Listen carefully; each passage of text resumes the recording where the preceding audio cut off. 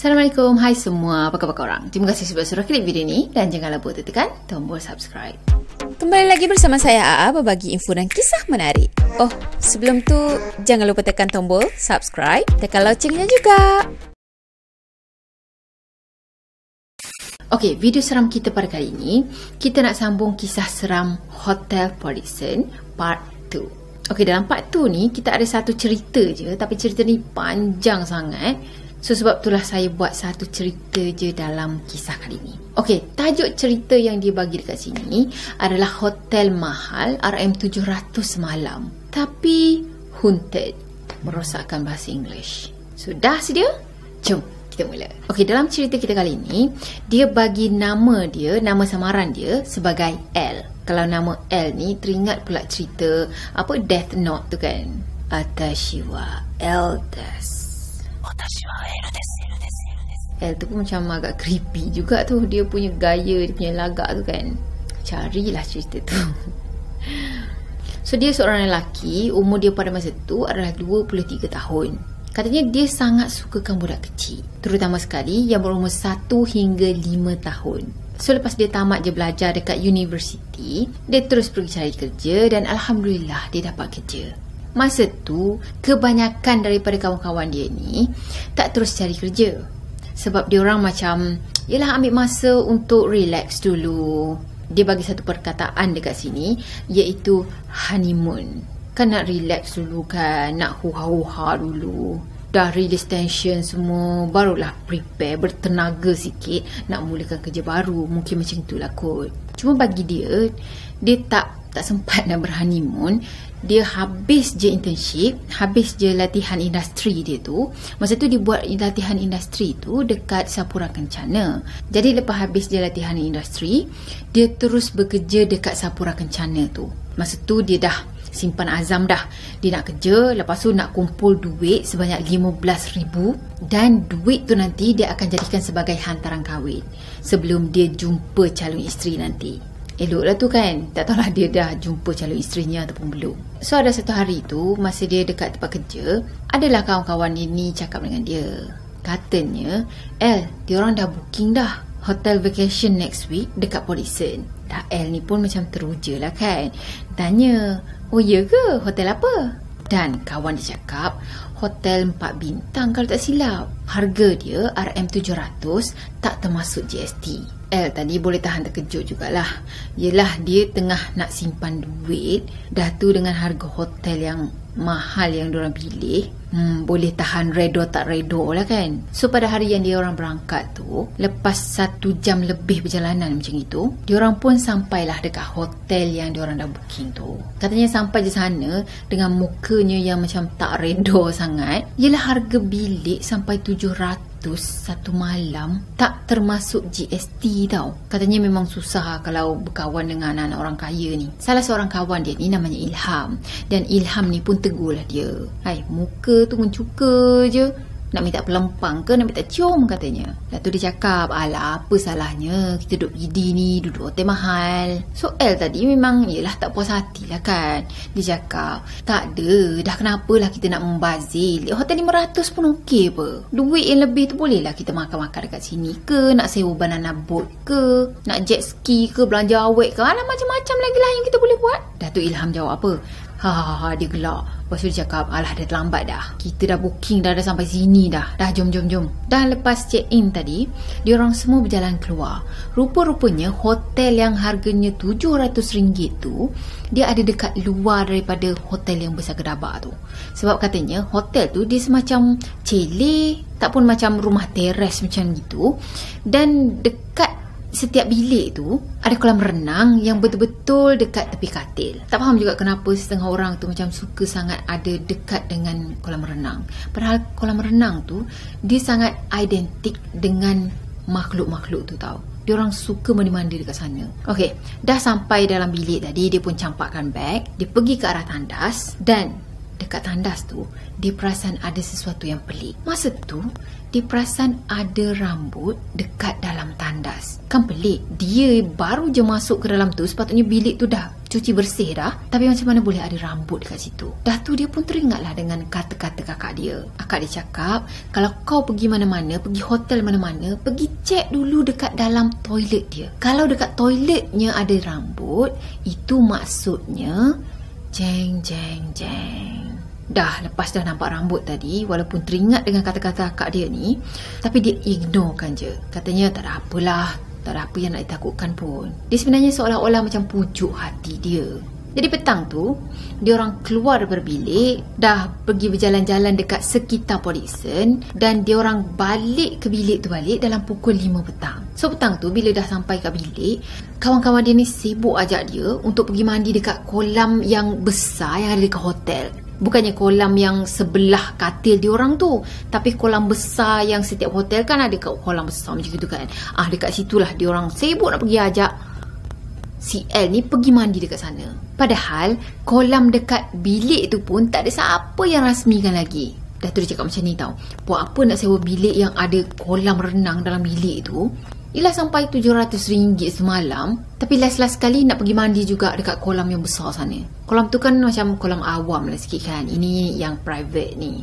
Dia cakap patutnya berendam je dalam kolam tu selama 24 jam. Tidur je dalam kolam tu terus. Marah betul dia kan. Ya, 700 satu malam. So malam tu kawan-kawan dia semua keluar bersia-sia, tapi keadaan tak mengizinkan dia, sebab tiba-tiba je dia rasa macam badan dia ni panas. Jadi dia pun tidurlah seorang-seorang dalam bilik mahal tu. Sebenarnya dia ada satu tabiat ni, kalau dia tidur, dia akan selubung seluruh tubuh dia dengan selimut. Masa dia nak tidur tu, dia onkan TV. Dia tengok TV dulu, layan TV dulu kan.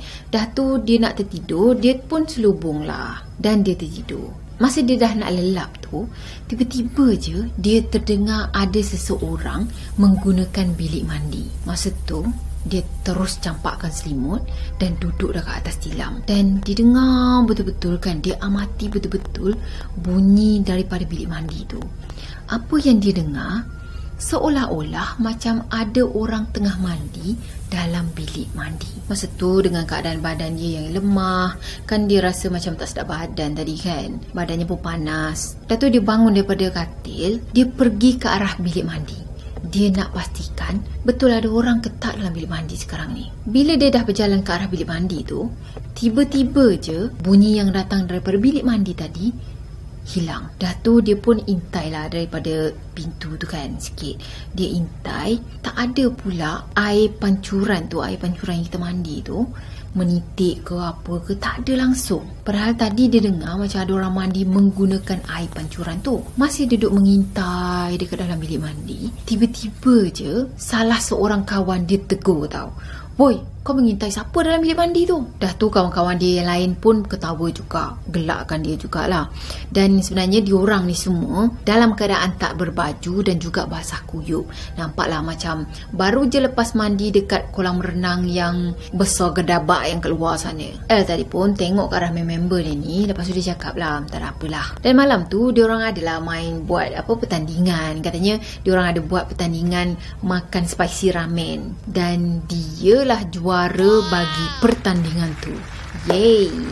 Dah tu macam-macam lagi lah diorang buat aktiviti pada malam tu. Dan lewat malam tu, kawan-kawan dia ni semua pergi ke pantai, ambil angin pantai sekejap. Tinggallah dia dan juga Grey dekat dalam bilik tu. Grey ni nama salah seorang kawan dia lah. Katanya Grey ni orang Sabah, beragama Kristian. Okey, pada malam tu badan dia makin panas. Jadi aktiviti dia pada malam tu, of course lah, tidur je kan. Dia berselubung macam biasa dan dia tidur. Dan tiba-tiba dia terkejut, dia terjaga daripada tidur, sebab katanya dia ada dengar bunyi bising yang datang daripada arah luar. So dia pun capai telefon dia, tengok jam dekat telefon tu dah pukul berapa sekarang ni. Dan masa tu jam menunjukkan pukul 12.15 pagi. Dalam masa yang sama juga dia tengok mesej daripada Grey. Grey cakap dia keluar pergi 7-Eleven kejap. Lepas dah baca mesej tadi, dia terus ngomel sendiri kan. Dia cakap, alah mesti aku kena kacau lagi kejap lagi ni. Habis dia cakap macam gitu, terus dia dengar satu dentuman yang kuat daripada arah bumbung. Boom, macam tu kan. Bunyinya tu katanya macam seolah-olah ada seseorang yang jatuh daripada tempat tinggi. Bila dah dengar bunyi yang macam gitu dan dia tak pasti itu apa benda kan, dia hanya mendiamkan diri dalam selimut dia. Tapi bunyi tu ada lagi tau. Boom, macam gitu. Katanya 2 kali berturut-turut. Tak lama lepas tu dia dengar ada bunyi kerusi ditarik. Mata dia langsung tak berkedip. Sebenarnya kerusi dan juga meja tu ada agak jauh daripada katil dia. Dan makin lama, bunyi kerusi yang ditarik tu makin dekat tau. Dah tu makin lama makin dekat, makin lama makin dekat bunyinya. Sampailah kerusi tu betul-betul ada dekat bahagian kaki dia. Dia terus pejamkan mata dan juga abaikan benda tu semua. Abaikan gangguan tu. Dalam masa yang sama juga, dia dah bungkus habis dah. Dia gunakan selimut tadi kan. Dan dia dengar balik bunyi kerusi tadi ditarik. Sebenarnya dia cuba juga untuk intai daripada dalam selimut tu apa yang jadi dekat sebelah luar kan. Tapi selimut dekat hotel tu kan jenis yang tebal tu, jadi dia tak nampak apa pun yang berlaku dekat luar ni. Dan tak lama lepas tu dia rasa seolah-olah ada sesuatu yang cuba tarik selimut dia. Tapi tariknya tu bukan daripada bahagian kaki tau, macam tarik macam tu kan. Tak, tarik itu daripada bahagian muka ni, tarik macam gitu. Jadi daripada dalam selimut tu kan, kalau ada orang tarik, kita boleh rasa, lepas tu kita boleh nampak lah kan, selimut tu macam makin menjauh macam gitu kan. Itulah apa yang berlaku pada dia. So dia confirm lah ini bukan mimpi, ini memang betul-betul berlaku. Tapi nasib baik jugalah dia punya tabiat untuk tidur ni, dia akan ambil lebihan selimut tadi, dia akan letak dekat bawah badan dia. Jadi bila benda tu cuba tarik dan dia pun macam mengkakukan diri kan, so benda tu macam tak dapat nak tarik selimut tu tau, tak dapat nak buka selimut tu. Dan tak lama lepas tu dia dengar ada bunyi mendengus. Mendengus tu dengan suara yang sangat kasar, seolah-olah macam benda tu marah tau, sebab tak dapat nak buka selimut tu. Tapi gangguan tak berhenti kat situ je.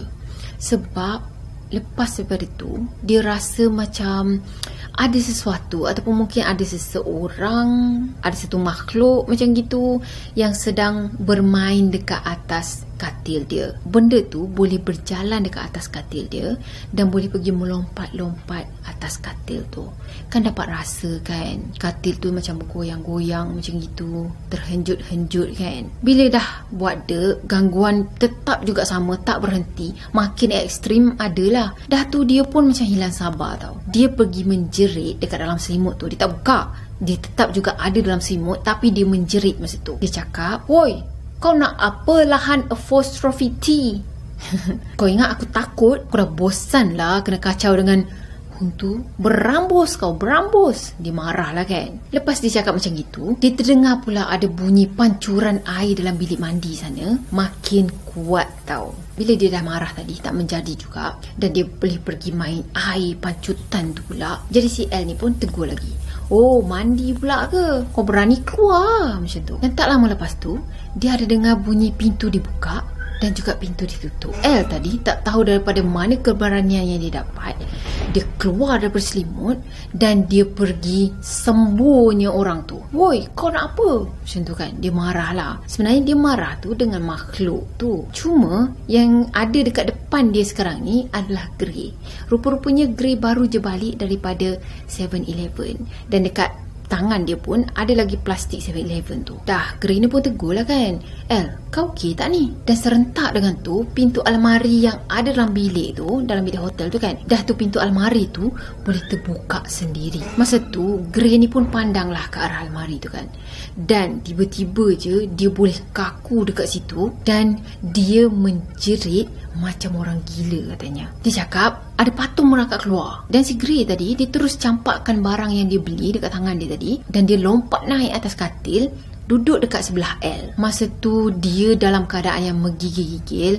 Lepas tu dia buat macam tanda salib lah dekat dia punya dada ni, sebab dia kan orang Kristian kan. Dan dia cakap, "L, benda tu merangkak kat kita." Grey tadi sebab dia nampak yang benda tu setengah merangkak ke arah dia orang, dan dia pun menyurutlah dekat belakang L ni. Dan L, dia pergi marah dengan makhluk tu. Dia cakap, "Woi, pergi sekarang. Ni amaran. Kalau tak aku azan." Dan si Grey ni pula, dia menjerit seolah-olah macam dah terkena histeria macam itu. Dan tiba-tiba lampu bilik boleh terpadam padam. Allah, apa lagi lah yang datang ni kan. Masa tu L tadi pergi capai handphone dia, buka lampu dekat handphone dan dia suluh dekat sekeliling bilik tu. Dia tengok keadaan Grey ni dalam keadaan ketakutan, terketar-ketar, dan dia tutup mata dia rapat-rapat. Masa tu dia terperasan lah, kad yang sepatutnya dimasukkan untuk penghawa dingin, untuk elektrik ni semua, ada terjatuh dekat atas lantai. Dan kad tu ada betul-betul dekat pintu bilik. So dia pun nak turun, nak pergi ambil kad tu. Masa dia nak turun daripada katil tu, si Grey tadi pun tanyalah kan, El, kau nak pergi mana? Dah El ni cakap, kad hotel tu jatuh, aku nak pergi masukkan balik. Dan Grey ni insist tau, jangan tinggalkan aku. Dia pun nak ikut juga kan. So si El ni pun cakap lah, dah, jom lah, follow dekat belakang aku. Masa dia berjalan untuk pergi ke pintu tu, katanya tak tahulah kenapa dia rasa macam jarak daripada katil dia tu ke pintu utama, pintu bilik tu jauh gila. Dan si Grey ni pula dengan keadaan terketar-ketar pegang dia daripada belakang. Tapi tiba-tiba genggaman tangan Grey ni terlepas tau, dan Grey menjerit, tolong, macam gitu. Macam seolah-olah Grey tadi ditarik oleh sesuatu. Si L tadi dia terus berlari ke arah pintu. Dia pergi cari kad tu, kat mana kad tadi yang jatuh tu kan.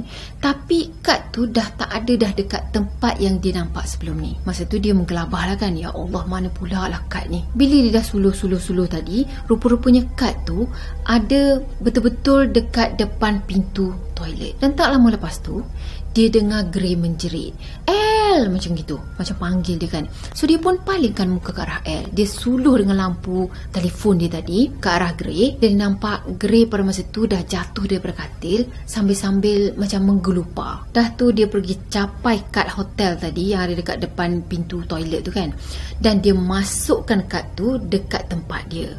Bila dah masukkan kad tadi, serta-merta semua elektrik, lampu semua ternyala. Dan L ni pun terus berlari ke arah Grey. Grey pada masa tu tengah meracau. Dah tu L ni pun laungkan azan sekuat-kuat yang boleh dalam bilik tu. Katanya habis je dia azan tadi, Grey terus pengsan. Mungkin sebab Grey terlampau takut sangat, dia macam lemah semangat macam gitu kan. So dia pengsan. Dan tak lama lepas tu, kawan-kawan dia lain yang pergi melepak dekat pantai tadi balik. Bila dah balik tadi, masa tu Ilham pun tanyalah kan, Grey dah tidur ke? Dan El cuma jawab, dah tidur dah. Grey tidur dengan aku daripada korang keluar tadi sampai sekarang. Jadi malam tu Grey dah pengsan, dah tak sedar apa dah.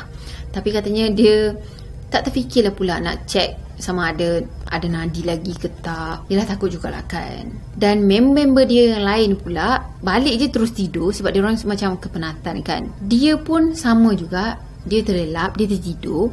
Tapi tiba-tiba dia rasa macam ada tangan yang goncang badan dia tau. So masa tu dia pun buka mata, dia tengok Grey kejutkan dia. Masa tu dalam pukul 4 pagi. So Grey ni cakap dia nak pergi tandas tapi takut. Jom lah temankan aku, macam tu kan. So pagi tu Elah yang temankan si Grey ni untuk buang hajat katanya. Bayangkan dia punya takut tu. Grey masuk dalam tandas dan si L ni ada berdiri dekat tepi tandas tu. Dan Grey dia pegang lengan L ni, tak nak bagi L pergi. Dan juga dia nak rasa supaya macam ada orang macam itu. Dan si Grey cakap, apa? Kau jangan mengintai Boleh pula je fikirkan nak mengintai. Dato' si L ni cakap, bongok, buta mata aku kalau mengintai nanti. Dah lah, cepatlah. Okey, lepas Grey tadi dah selesai dah hajat dia semua, Grey tiba-tiba je dia boleh berdiri dan kaku dekat situ. Dah tu dia cakap macam ni, L, aku ada dengar bunyi orang menangis macam dekat kolam luar sana. Jadi L tadi pun macam diam kan, diam dengar betul-betul. Lah betul lah, memang ada dengar bunyi orang menangis dan sayup-sayup sedih betul bunyinya. Dah tu dia terdengar macam bunyi orang gelak tau. Dan serta-merta berdiri semua bulu roma dia ni. Dan tiba-tiba je si Ilham tadi dia bersuara. Dia cakap, takut ke? Si Grey yang dengar je si Ilham cakap macam itu, dia terus terkam ke arah L. L ni pula katanya sebelum si Ilham ni bercakap lebih lagi, dia pergi dekat Ilham, dia tumbuknya muka Ilham tu. Dan Ilham dia terjaga. Lepas tu dia cakap, kenapa? Ada nyamuk ke? Pelik jugalah kan kalau tumbuk tu macam, yelah kuat kot. Macam mana dia boleh terfikir nyamuk? Dan si L ni mengiyakan je lah, ya ada nyamuk. Lepas tu si Grey tadi dia bisik dekat telinga L. Dia cakap apa? L, patung tu ada dekat kolam luar sana. Dia melekat dekat dinding. L ni pun tanyalah kan, mana? Dan Grey ni tunjuk tau, tu ada dekat luar sana. Dia melambai-lambai ke arah aku. Dah tu si L tadi pun terus pergi tutup lansir. Jadi dah tak nampak lagi lah kan penampakan apa-apa dekat luar sana. Dan lepas tu Grey tadi dia tidur dekat tengah-tengah antara Ilham dan juga L ni. Dan katanya L sampai ke pagi, sampai ke sudah, dia tak boleh nak tidur. Esok paginya tu dalam pukul 7 pagi L bangun. Dan dia pun nak keluar lah, nak pergi cari sarapan kan. Dah tu Grey tadi pun tanya, L kau nak pergi mana? Dan L ni pun jawab lah, dia nak pergi cari sarapan. So si Grey cakap dia nak ikut. Okeylah, jom pergi kan. Jadi masa tu dia orang jumpa satu kedai mamak ni. Dalam masa yang sama si L ni macam leka lah duduk bermain telefon ni sambil-sambil tunggu dia orang punya order. Katanya dia order roti canai pada masa tu. Tapi L ni perasan lah yang si Grey ni asyik pandang je ke arah dia tau. Pandang ke muka dia macam tu, hati macam tu kan. Dah tu si L ni pun tegur, aku tahulah aku tak mandi lagi, aku tak payahlah nak pandang aku semacam. Dan si Grey tanya, dia tanya, macam mana aku nak jadi macam kau Kau berani betul semalam. Jadi si L ni pun macam tergelak lah kan dengan pertanyaan Grey ni. Saya rasa siapa-siapa yang diajukan soalan macam itu, tak ada siapa pun yang boleh jawab. Dah tu si L ni pun jawab, sebenarnya aku tak nampak pun makhluk tu semalam, sebab itulah aku berani. Jadi si Grey ni pun macam terkejut lah, kau tak nampak ke apa yang aku nampak? Maksudnya semalam aku je lah yang nampak penampakan tu semua. Dan si L ni cakap lah, dulu aku boleh lah nampak, tapi sekarang dah tak dah. Sekarang hijab aku tebal, jadi aku tak nampak benda hantu macam patung yang kau nampak tu semua, aku tak nampak. And sekali kita fikir, mesti kita cakap, patutlah berani tak nampak kan. Sebenarnya Alhamdulillah tau kita tak nampak. Jadi kalau ada yang orang kata teringin-teringin nak nampak lah apa tu, tak payah sebenarnya. Sebenarnya kalau kita tak nampak tu lah yang buatkan kita berani. Tapi kalau ada orang yang nampak dan dia berani, itu betul-betul berani. Okey, saya rasa sampai di sini untuk video kali ini. Maaf kalau ada yang terkurang daripada saya, dan maaf juga kalau saya ada menyentuh sensitiviti setengah video. So macam biasa, kalau korang suka video ni, jangan lupa tekan tombol like, comment, share dan juga subscribe. Jumpa lagi next video. Bye bye. Assalamualaikum warahmatullahi wabarakatuh. Bye bye.